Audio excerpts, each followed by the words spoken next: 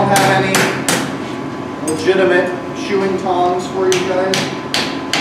Shoeing tongs are a different variety, so I'm using the anvil. And I'm only just having to steady this. Not really having to fight it. It's not like I'm doing this and pulling it back and trying to keep it from teeter-tottering. You know, they kind of lived their life dawn to dusk in 1750. And when it becomes a running part of your job, that you have no alternative, what he started to realize year after year, so high in the fire, you guys ended your class before tomorrow. So it's coated, all surfaces, it's run all around it. We want to weld it, stick these together, it'll be real easy. I'm going to line them up. They're stuck.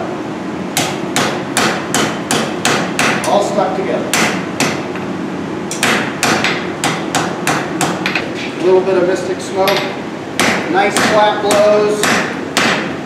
We will be producing a lot of discharge because these layers in between here are so prominent.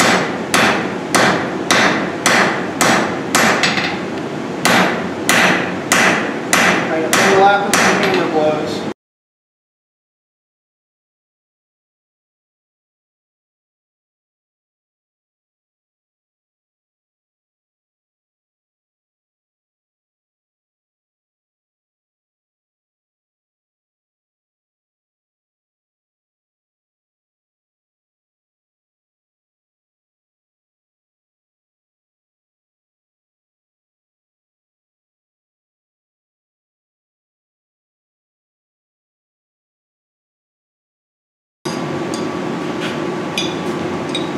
I'll give you guys a sample.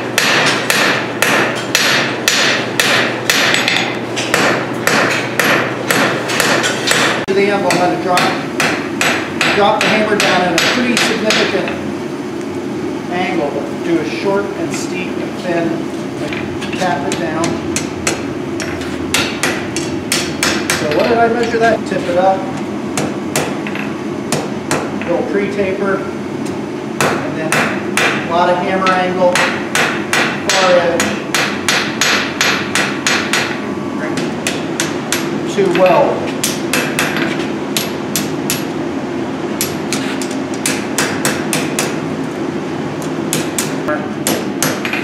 Just set that down like that. They're going to chill quickly on the anvil. And make sure you scarf nicely past flux underneath fire. Okay, so light toe work there, heavy blow, then graduate. If the scarfs were on the other side, I'd have to use the heel of the hammer to blend them in.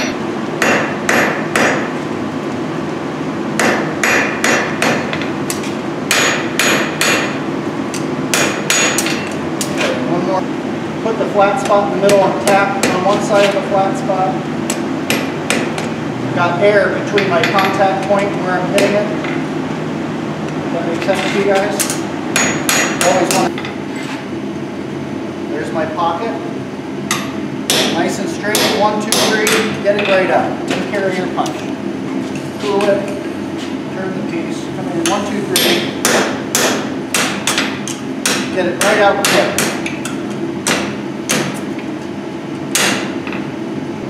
Backside. Now watch the margin of the material. Ooh, did you see that? Instantly. Flip it over.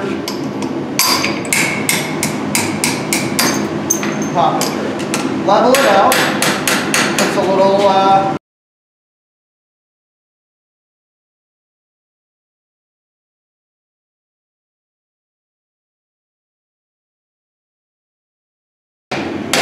that cube. What we're doing, and this is on the diamond, we're consolidating that mass and work very, very equally on each side. you want to keep this tenon in the middle of the bar.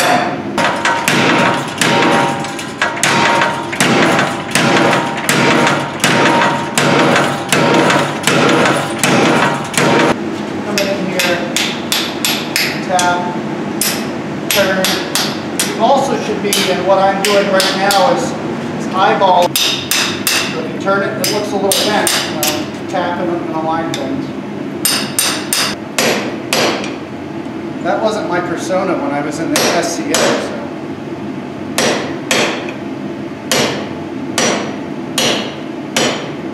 So just cut these off, do it nice in the round, and then you've got a